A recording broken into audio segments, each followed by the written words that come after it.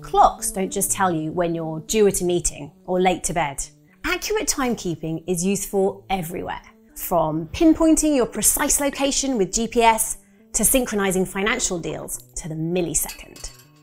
Clocks have been around since the ancient Egyptians. They look very different today, but the principle is the same. They measure time using something that changes in a steady, predictable way. 3,500 years ago, that was dripping water.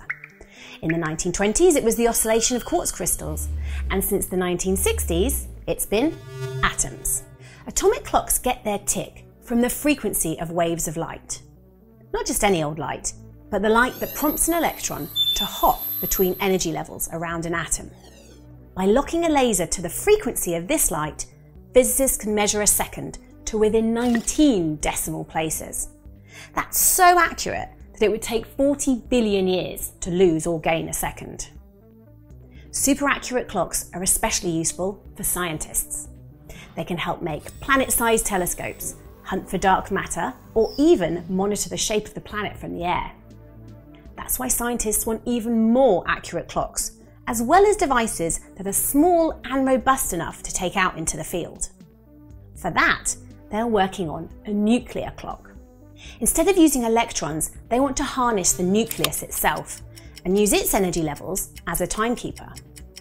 A nuclear clock should be super precise, and because nuclei are much less sensitive than electrons to disturbances like electromagnetic fields, it should also be much more robust. But making a nuclear clock has been a struggle. Physicists suspected for a long time that a radioactive isotope called thorium-229 might make a good clock. Its nucleus is extremely unusual in that the energy it takes to boost it to an excited state is relatively tiny, small enough to just about be reachable with a tabletop laser.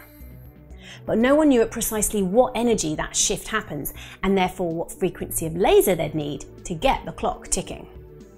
Figuring that out took decades.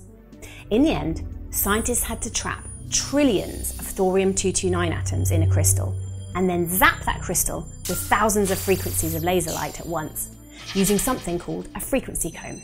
This allowed them to figure out which precise frequency triggered the transition.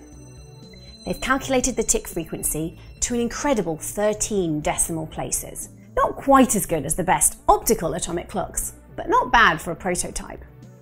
And knowing the precise transition energy opens up lots of opportunities for more research. Theorists can use the value to check their understanding of the nucleus itself. The shape of the nucleus, for example, impacts how much energy it takes to shift states. And physicists are already using the tick frequency to look for dark matter, the undetectable substance that we think makes up 85% of the universe's mass.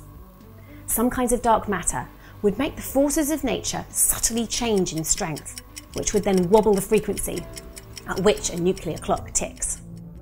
Nuclear clocks have the potential to outperform atomic clocks, but that will take a lot of work. In fact, what's been made so far isn't even a clock, because, well, the frequency isn't being used to measure time. But all the ingredients, the cogs and gears, are very much in place, and an exciting new field is kicking off.